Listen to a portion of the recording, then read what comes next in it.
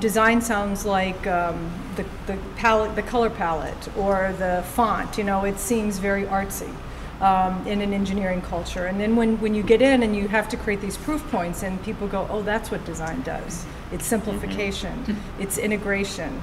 It's sort of bringing a new way of looking at, you know, sort of immersing us in the experience and giving us new insights that we never would have had." So I think for us, it's been a matter of, one, calling it something else. Then when they like what they see, you say, "See, that's design." So I think that's been the way we've had to approach it.